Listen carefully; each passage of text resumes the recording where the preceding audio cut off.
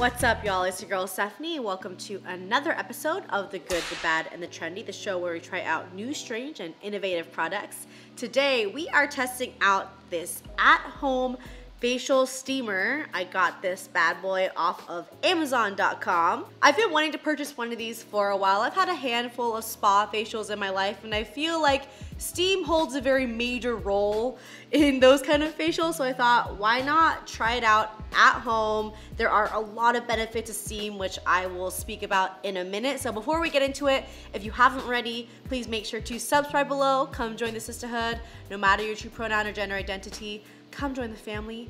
All right, let's get started. I'm just gonna go ahead and put the steamer down. I have a little table right here, and in a second, I'll move the camera down. But I did want to talk about a few of the benefits of steam. So the biggest thing that steam can do is open up your pores. So if you have dirt, bacteria, dead skin cells, steam can really open up your pores, and those things can be removed. It can also really help any treatment that you use really seep into your skin. So if you are trying to clean out all those things, like using a Glam Glow mask, the mud mask that really draws out that sebum and all that stuff, it can actually help that process along if you steam before. Also, if your skin is very dehydrated or very dry and you want to use a moisturizing mask, it can open up your pores to receive any kind of treatment better. It also can remove toxins, because when you sweat, your skin releases toxins. Along those lines, it can help with acne because you're opening your pores. So I think steam is really good for any skin type, from dry to oily. Steam can really help out your skin. And again, that's why steam is such like a pivotal part of any like spa facial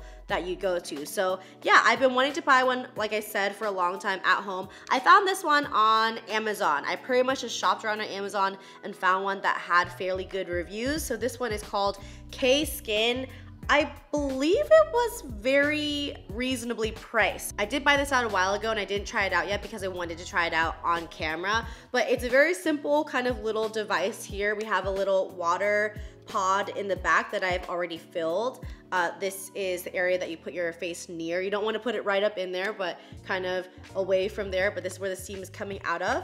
And then we have the on and off button. So let's just get right into it. I'm gonna go ahead and plug this in and move the camera a bit. It's already starting to come out. Wow, that was only a few seconds, maybe like 30 seconds, and now it's starting to come out.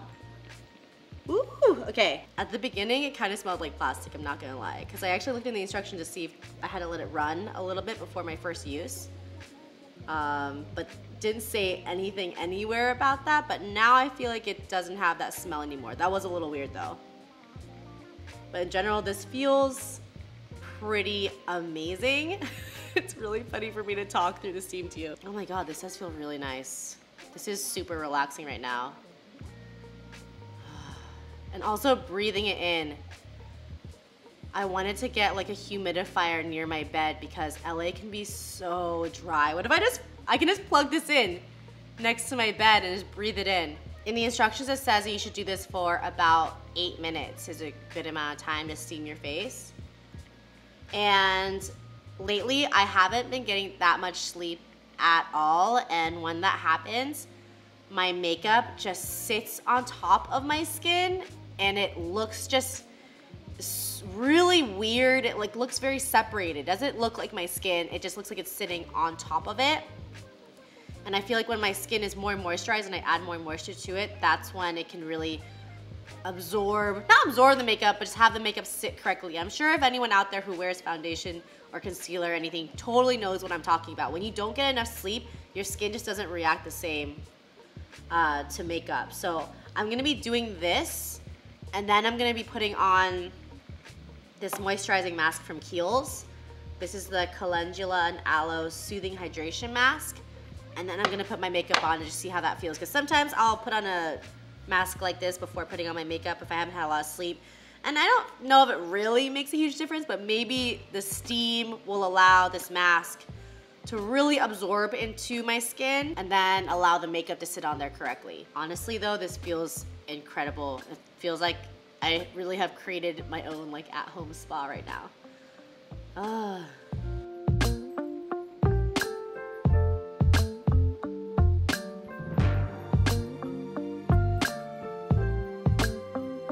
Woo!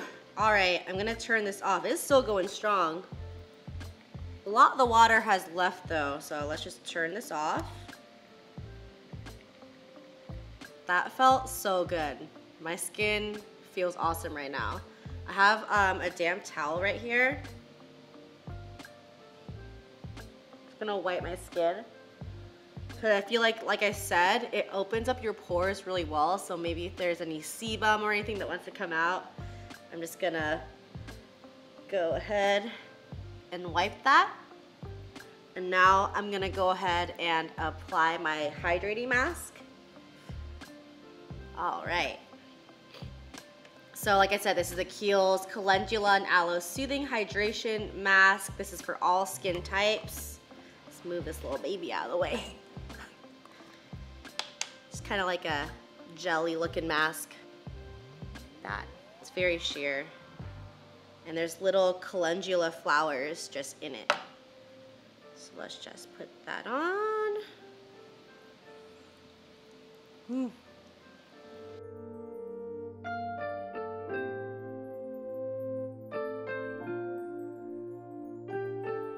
Mask is gone. This is the kind of mask that you just leave on for like 5 minutes. And the reason why I wanted to do a mask right after this is because in reality, I would never just use this facial steamer and not do something afterwards. For me, this is the kind of like a thing that I would use before any kind of treatment to make the treatment even better and even more effective for me. So that's why I went ahead and put the mask on straight away. I think that you could also, you know, just steam your face and then go ahead and put on your skincare or whatever you want to put on. That's perfectly fine too. But for me personally, if I'm going to whip this thing out, it's going to be before a mask, which I do at least a couple of masks a week. Sometimes I do less, sometimes I do more. It really just depends on what my schedule is like. But for me to add this little thing into it, it is pretty nice. It feels very relaxing. And like I said, in LA, it's very, very dry. And actually just breathing in that steam felt really nice. By like 1 minute into it, it didn't smell like plastic anymore. I probably should have let it run anyways. That was my bad. There was nothing in the instructions that said that I needed to let it run before for a little while, but that just, it's just common sense, you know, it makes sense just to let it kind of run and then put your face into it, not just do it right away. I feel like I covered a lot of the benefits of steam that applies to me, but also online I read that steam is really great for anti-aging as well. If you're dealing with some age lines, some wrinkles, steam just really helps plump your skin and add hydration. So if that's something that you're interested in, perhaps this could work for you. I feel like just in general, it seems like steam is really good for your skin. So I'm gonna go ahead, leave this mask on, and then in just a couple minutes, I'll take it off and I'll show you how my skin is and how it feels. And then I'm gonna go ahead and apply my makeup and see how that feels as well. Just took off the mask and my skin is feeling plump right now. I really hope this lasts all day. I hope it affects my makeup positively, because if it does, I'm gonna be using this all the time. Like I said, I'm gonna go ahead, put on my makeup right now, and then I will check back in. Makeup is on. Today I decided to do some freckles using a product called Freck, which I did a Good Bad Trendy on last week or the week before. I'll make sure to link it.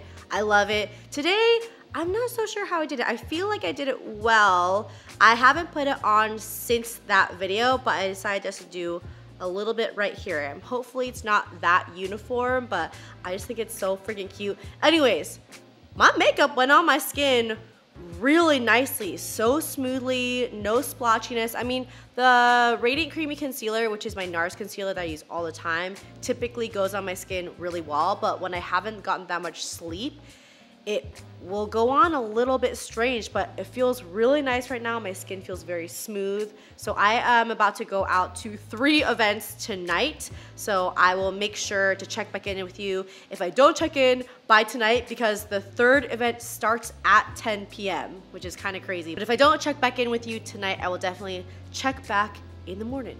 Hi everyone, it is the morning after. I didn't really get any clips of last night because I ended up just going out, getting a few drinks and coming back pretty late, so you know how that goes. But last night I was really feeling myself. I felt like my skin looked really amazing. After I turned off the camera, I put on some Frank Ocean to put on my clothes for the evening, and I was feeling really, really good, feeling my best self. So I feel like this is the kind of thing that you need to continually use. Like, I'm definitely going to use this every time before I put on a mask now, just to try out how effective I feel like it is. I really want to try this out with like the Glam Glow mask or any mud mask that might draw out impurities, because I feel like it could really help assist with that. My skin looked really nice last night, like immediately upon application. The makeup just went on really smoothly, really nicely. It was like I had a full night of sleep, and when I came home later, it pretty much looked exactly the same, maybe a little bit more of a glow because, you know, I'd been out and about and sweating a bit, but it looked really nice, didn't break up at all. I'm just gonna continue using this. I feel like this is a tool that I already knew was never going to like harm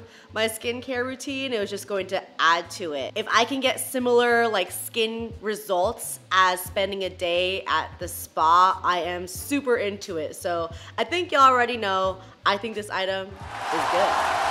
All right, y'all, that is it for this episode of The Good, The Bad, and The Trendy. If you liked it, please make sure to subscribe below. Come join the sisterhood. I love y'all, and I will see you in the next video. Bye.